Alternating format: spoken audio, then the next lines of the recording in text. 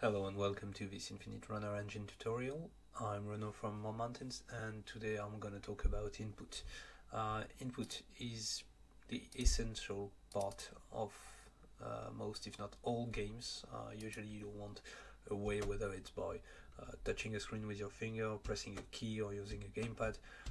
You'll want a way to move your character and jump from platform to platform, validate stuff, choose a level, and so on. The Infinite Runner engine comes with its own input solution. It's extremely simple by design. As you know, most Infinite Runner games only require one or two buttons. By default, it supports mobile touch, so Android, iOS, stuff like that, and it also supports keyboard and gamepad. But you can of course build on top of that to support more exotic input systems. As you can see, as you will see, the system is really simple to extend. So I'm gonna open a level to show you what I mean.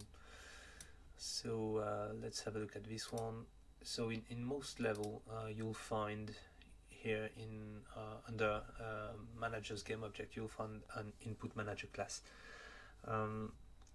That's really all you need in a scene to have input working. That's a class that will and again, this is really simple. This is made for pure efficiency, and supports only a few things. If you need more, I suggest you have a look at my other asset called Nice Touch. It's available on the asset store, and it provides much more options. But I think for most Infinite Runner games, this should be sufficient. This handles pose, main action, left, right, up and down. In most cases, that's all you need.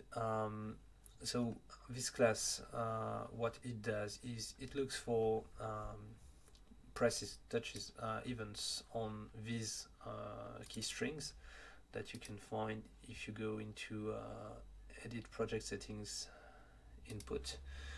Here you've got Unity's native input manager, where you'll find your axis. So you've got horizontal, you've got the main action, so by default it's bound to space, or I think this is the A button on an Xbox pad on Windows, and then you've got left, right, up and down. All of these are really all you need. And so if we go back to our class here, our input manager, you can see that when for example the main action button, so that's this one here, when it gets pressed down, it calls this method called main action button down, and main action button down, as all these other methods, what it does is it looks for a control scheme, whether it's a single button or swipe, and depending on the status of the game, it will do a bunch of stuff. Maybe it will if we are in a game over state, it will trigger the game over action of the level manager, well, stuff like that, but it's really edge cases. But in most situations, what it does, it just goes over all the current playable characters, and it tells them that the main action button has been pressed. And in turn, if we go into the jumper class, for example, which is just an example of all the playable characters, you'll see that we have it extends playable character, and playable character is a class that is like the interface for all possible playable characters, because it has all these methods somewhere here that you can override into your own character class and have them do stuff when, for example, the button left starts being pressed, or when it's released, and so on. So back to our jumper class, you'll see that when the main action start is called via the input manager, it calls the jump method, and the jump method, if it's possible, performs a jump, and which means adding force to our character, throwing it in the air, and so on. So that's really how the input manager works on mobile.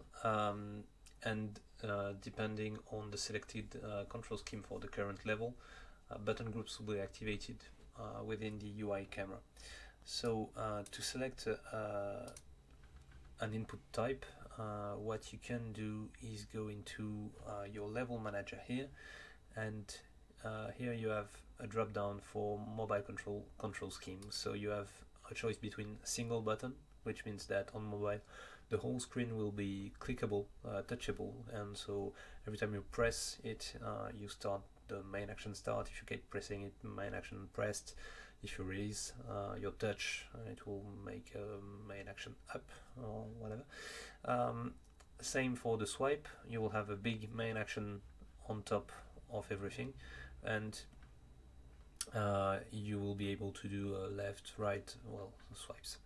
And then you have left, right, which actually divides the screen between two big zones, and you can press the left part of the screen for left, the right part for right. So if I press play, now I have selected left, right. I won't be able to jump, so this game is doomed. But if I go into my UI camera here, you'll see that inside my canvas I now have this left, right